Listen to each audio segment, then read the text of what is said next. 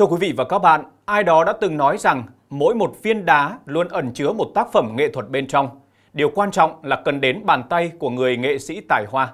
Câu nói đó có thể dành tặng cho một nghệ nhân trẻ ở xã Sơn Ninh, huyện Hương Sơn. Đó là anh Nguyễn Tuấn Anh. Từ những gốc cây, khúc gỗ, thô ráp xù xì, anh có thể biến thành những tác phẩm nghệ thuật bằng tài điêu khắc của mình. Sự tài hoa thiên bẩm làm nên điều đặc biệt cho đôi tay của anh Tuấn Anh, bởi trước khi đến với nghề, anh hầu như không được học hành một cách bài bản.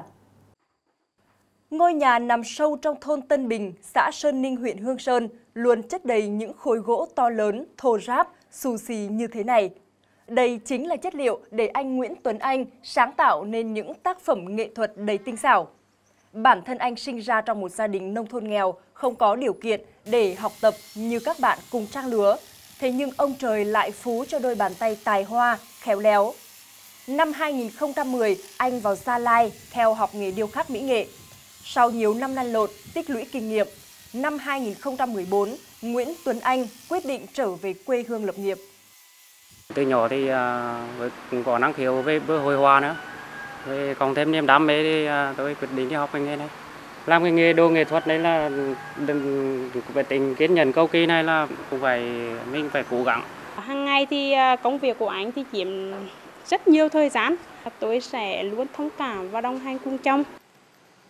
Từ những khối gỗ nguyên bản to lớn xù xì, qua bàn tay tài hoa của chàng trai trẻ Tuấn Anh đã trở thành những biểu tượng phong thủy như ông cóc, đầu rồng, tượng Phật, tranh thư pháp.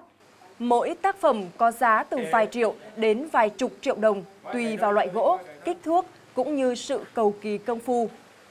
Đặc biệt, anh chọn cách tạo hình chạm trổ dần cho đến khi gỗ thành hình chứ không cưa xẻ, cắt ghép như một số người thợ khác. Cách làm này đòi hỏi sự tỉ mỉ, công phu và đặc biệt là phải tập trung cao độ, bởi chỉ một sai sót nhỏ cũng có thể sẽ phá hỏng một tác phẩm. Nhờ vậy, sản phẩm của anh nhận được sự tín nhiệm rất cao. Nhiều lượt người dân tới tham quan, chiêm ngưỡng và đặt hàng. Tôi năm nay là gần 65 tuổi rồi. Ở cái Hương Sơn này cũng chưa thấy có một người nào làm được cái thằng cháu này. Tôi cũng không biết làm cái kiểu gì mà để cho cái khúc gỗ này biến thành một cái con rồng hoặc 12 con giáp, có nghĩa là đủ các loài con. Đằng sau những tác phẩm nghệ thuật với giá trị tạo hình gợi cảm cao là những ngày quên ăn quên ngủ của anh Tuấn Anh. Tài hoa thôi là chưa đủ, muốn làm tốt nghề điêu khắc gỗ còn cần đến sự đam mê và nhẫn nại trong từng công đoạn. Trong tương lai, anh mong muốn có thể mở một lớp học để đào tạo cho những bạn trẻ có chung niềm đam mê điêu khắc gỗ. Ngoài mục đích thiết thân, anh còn muốn lan tỏa giá trị nghệ thuật, trao truyền kinh nghiệm để phát triển nghề điêu khắc gỗ rộng rãi hơn. Mình muốn lan tỏa cái niềm đam mê nghệ thuật với lại cái vẻ đẹp nghệ thuật đến các bạn trẻ để hướng dẫn cho họ, với hướng họ đến cái bộ môn đúc gỗ nghệ thuật này.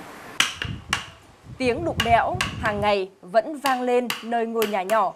Khách hàng yêu nghệ thuật tìm đến đặt hàng ngày càng nhiều.